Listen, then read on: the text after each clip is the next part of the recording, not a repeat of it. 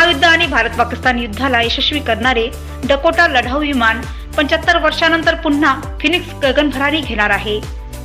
एअरफोर्सने या विमानाचे नव्याने आधुनिकीकरण केले आहे। बंगलोरमधील होणाऱ्या एरो इंडिया शो मध्ये विमान कवायत सादर करणार आहे। वायुसेना या विमानास अत्याधुनिक स्वरूपात ठेवणार आहे।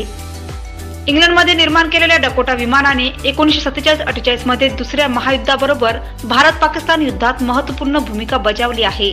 तत्कालीन रॉयल इंडियन वायुसेनामध्ये डकोटाचे विशेष महत्त्व होते। इंग्रज गेल्यानंतर भारताकडे स्वतःचे काही विमान होते, परंतु कालांतराने शस्त्र वाहून नेण्यात अपयशी ठरल्याने या विमानांचा वापर बंद झाला होता।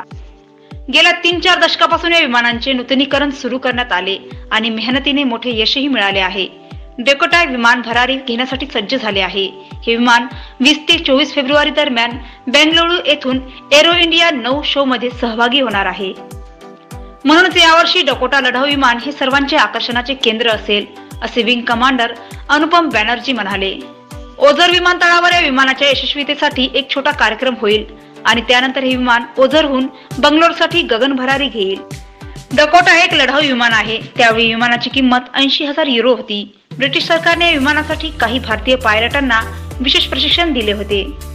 1930 मध्ये डकोटा तत्कालीन रॉयल इंडियन वायुसेनामध्ये दाखल करण्यात आले। लडाख आणि उत्तर पूर्व भागात सुरक्षा करण्यासाठी हे विमान उपयुक्त ठरले। 1947 मध्ये काही शीख रेजिमेंट विद्यार्थ्यांना या विमानाने पहिल्या भारत-पाक युद्धात श्रीनगर येथे नेले होते। भगवान पगारे, महावॉइस न्यूज, नाशिक। पीआरडी के लिए इन पर्टिकुलर, जब ये डकोटा प्लेन जो विंटेज फ्लाइट का एक हिस्सा है इंडियन एयरफोर्स की, आज यहाँ लैंड किया है।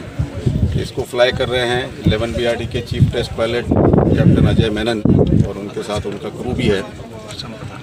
इस प्लेन को 2011 में वापस से रीसेलेक्ट किया गया था और 2018 में इसको honourable member of parliament Shri Rajiv Chandrashekhar ने इसे इंडियन एयरफोर्स को गिफ्ट किया है।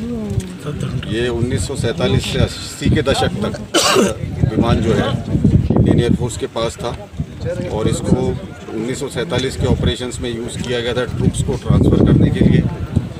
ये पहला विमान था जो लेह में लैंड किया था एयर कमोडोर मेहर सिंह ने, और इसके पहले क्योंकि